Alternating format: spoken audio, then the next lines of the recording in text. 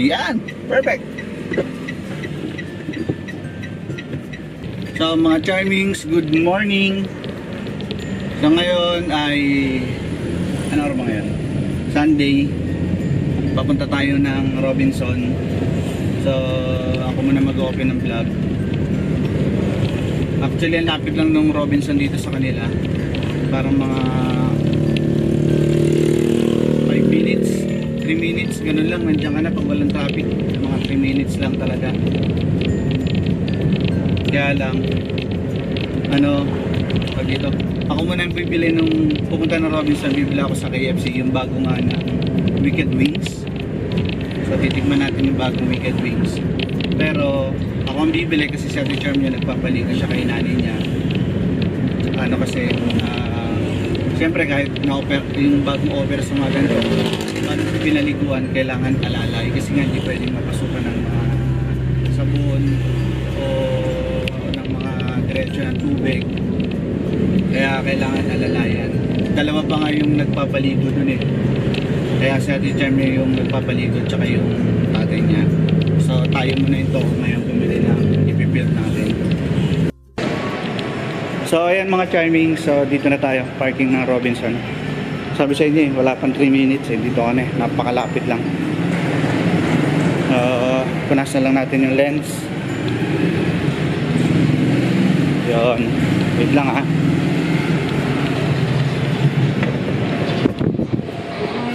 Morning po. So ayan, Robinson na nga tayo. Mas maganda sa Robinson kasi wala masyadong pumupunta mga tao dito kumpara sa SM. Pero syempre limited lang yung mga store na nandito. So ayun nga pala yung suit natin. Pasando lang tayo. Short na tsinelas. As in, pambahay lang. Kasi nga habol namin makabili agad nun sa KFC. Tapos ano, tapos pupunta kami ng Quezon City ngayon, Lakspad. Kailangan mga 11 o'clock makaalis ka na dito sa ano, sa Cavite dahil sa sobrang traffic. Grabe, kahit linggo, Sabado, lalo na yung mga papunta ng mga mall, lahat ng mga papunta ng mga SM, mga ganun, napaka-traffic. Yung nakaraan nga pala guys, nag-try ako dito. Ito.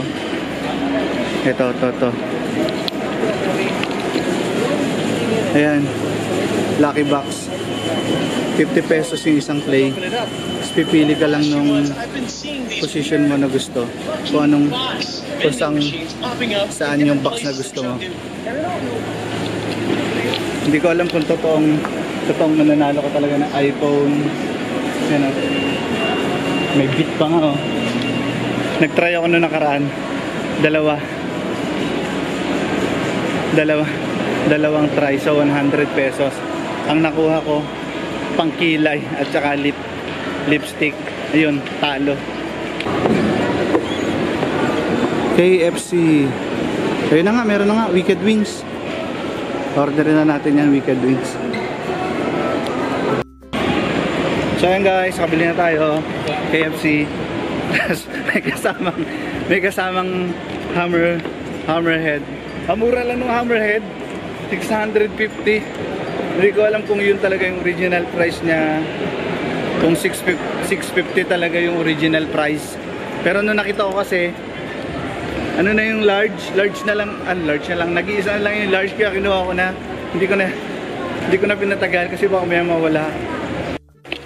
Hi guys! So welcome to another vlog. Hindi ko alam kung nag-start na si Jowa ng vlog niya kanina. Pero ayan, ayos kami ni Jowa. Punta kami ng Lakspad. And ito lang yung suot ko. Teka, dito tayo sa kabilang mirror. So ito lang yung aking suot for today. So itong semi-crop top na puff sleeve is from H&M. Tapos yung short ko is nabili ko siya sa pet shop. So, sobrang ganda nitong shorts na to, guys. Bukas tayo ng ilaw. Ay, mali. Yan. So, etong shorts na to, binili ko lang siya sa pen shop. 499 ata. Tapos tong blouse, 499 din siya sa H&M. Tapos chunky shoes lang. Yan lang yung suot natin today.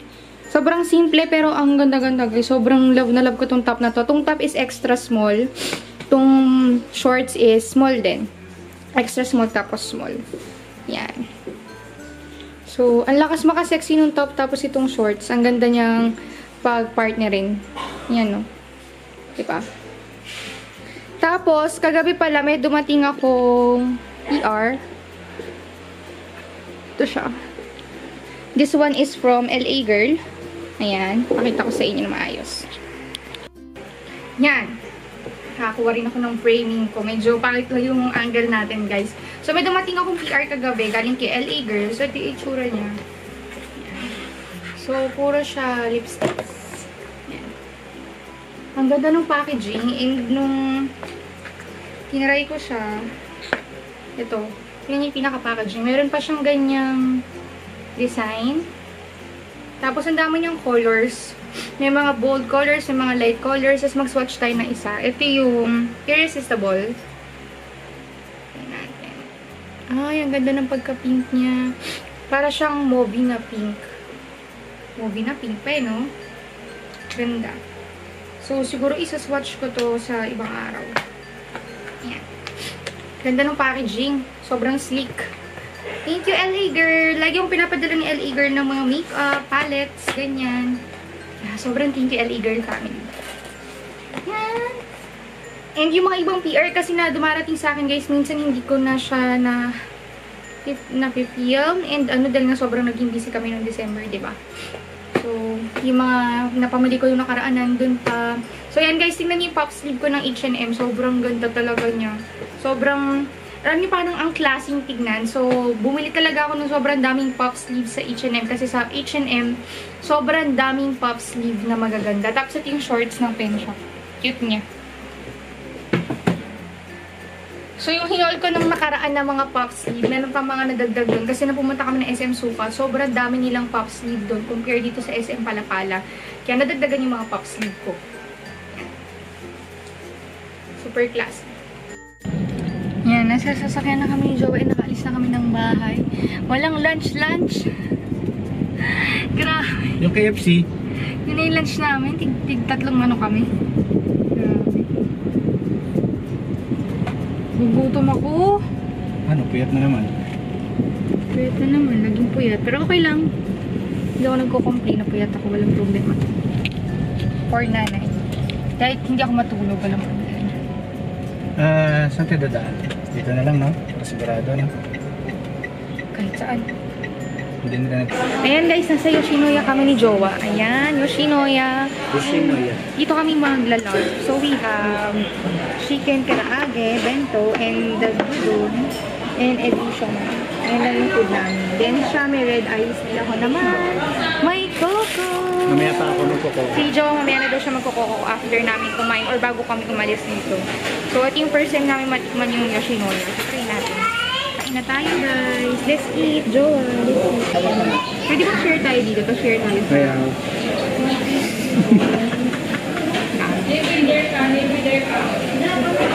Nagawin lang ito, diba?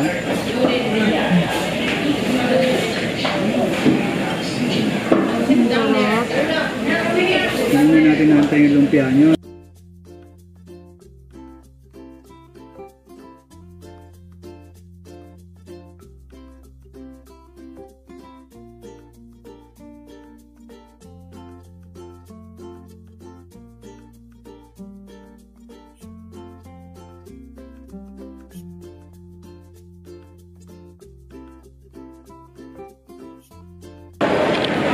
So ayan mga charmings. Tapos na tayo sa ano, sa lunch. May ako magkuko. Papamatsin nyo pa nag-vlog ako minsan ganyan, no? Naiya kasi ako. Siyempre alam niyo naman, kahit pa sabihin tagal-tagal na natin nagkaganto, nakakahiya pa rin. Kumaga parang hindi pa rin siya normal dito sa public na Sa nagkagaganto ka. gilid, para mas okay. Hindi, sa gilid. Yan, sideward. Yan. Huwag lang sana tayo matamaan mga taong dadaan. Pero parang mas maganda pa ganito. Vlog takeover muna tayo. Sakto ko. Talaga? Pwede nga? Pwede. Magmakaw ka na lang.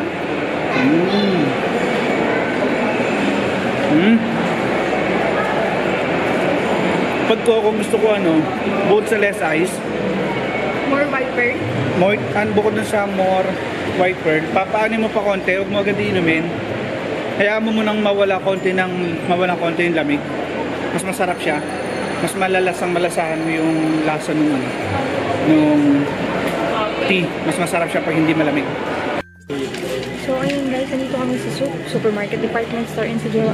Ay, bumibili ng jacket ulit. Hindi ako. Ikaw bumili pa sa... Ako bumili po siya. Ikaw pumersa bumili para sa... Pinuwersa ko siya kasi maganda talaga yung jacket. Kasi kung ako tatanungin Sige na guys, bye! Teka lang, sasalita pa ako eh. Bye Hanggat guys! maaari ayoko ng white. Kasi nga, madumihin. Panalo yung eye bag ko ah. Kaya pag mga jacket, mas gusto ko na gray, kundi black. Bala. Pare-pare sa itsura ng jacket yan. Binili niya ngayon lang yan, kanina lang. Pero black oh. Black na lang. Bakit? Guys, hammerhead, 650 pesos only. Kasi, diba? sige na, babay na. Ay, ang dilim. Guys, nasa sasakyan na kami. Papunta na kami ng Luxpad. So, nabilan ko ng damit yung nanay ko. Pag maliwanag na, tsaka ako siya i-haul. Pakita ko sa inyo. Hi guys, I'm not sure kung naka-frame tayo, pero nag-drive kasi si Jowa. Ito yung binili ko for my mother kasi kailangan niya talaga yung may button na mga damit. Ayan. Dress lang na blue. Ayan. Ganyan ang itsura niya.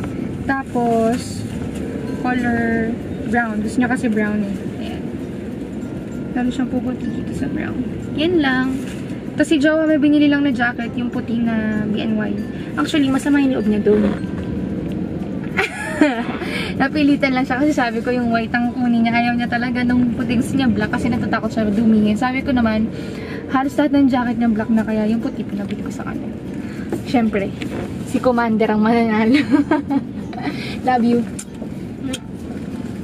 Bye guys! Alam niyo ba sobrang traffic pa ito sa inyo. Chinin! Ba't kailangan paligap mo may sinin? Sound effect yun. Traffic. Sige, dyan muna kayo. Pa-record yan. Ayan, nasa Luxpad na tayo. Parang bagay pala sa akin, Mexi, ang buhok ko. Nyang. So, ayan, nasa Luxpad na tayo. And ngayon magpapagawa na ako ng lashes dahil kalbo na yung lashes ko. Pero in fairness, tumagal siya ng 1 buwan. Bago mag-Hong Kong, nagpa-lashes ako dito. Then, 1 buwan bago siya nawala. Actually, tinanggal ko na nga lang siya unti-unti eh. Kaya natanggal ko na siya totally. So, ayan, magkapalashes na tayo. Dan si Jowa ata alis, iiwanan niya ako dito. Mami, magdadakasi siya. And, ayan, i-turn over ko na kayo kayo. Ang ganda talaga ng H&M na top. Ikaw muna. So, tara na sa Luxpad. O, yung panyo, kailangan ko yung panyo.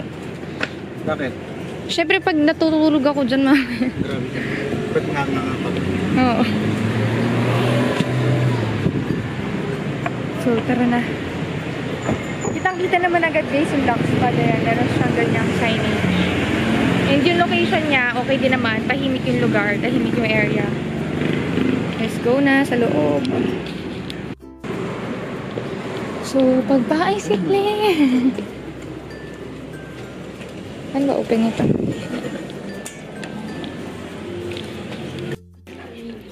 So, ayan na guys. Dito tayo sa Luxpad. Sobrang cozy talaga dito.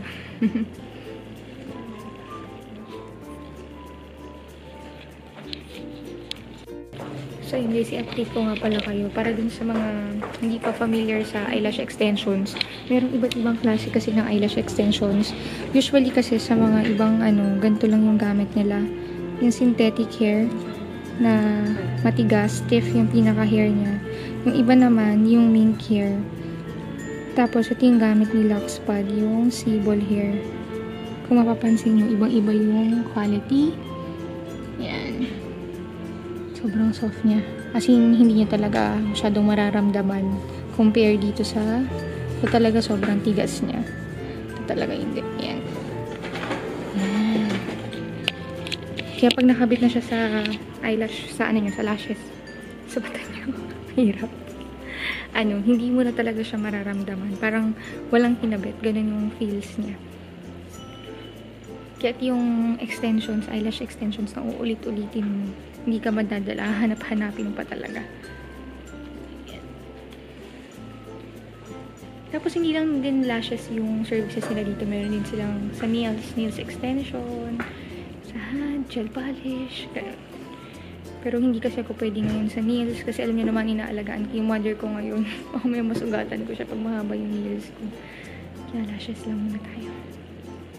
Ayan, tandaan niyo na yan guys. Yan yung aking before na close-up na close-up eh. Ayan, halos wala na talaga. Meron na lang mga ibang natira. So, abangan niyo na lang yung after pag nakabit na yung eyelash extensions.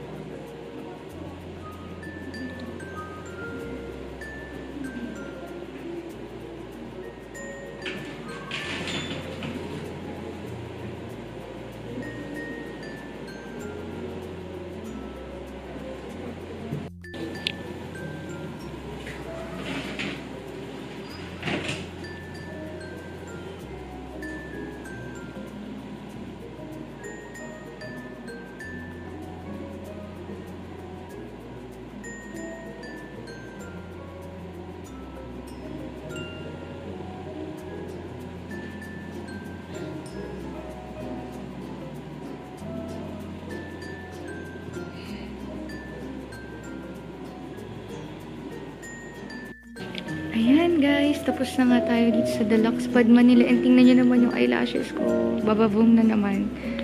So, ang ginawa sa akin is semi-dramatic. Kung if ever napupunta kayo dito at gusto nyo yung gantong look. Ayan, dito tayo sa maliwanag. Semi-dramatic yan. Kung makikita nyo, super natural looking niya. Tapos yung pakiramdam niya guys, ano siya, parang walang nakalagay sa mata mo. It's very lightweight.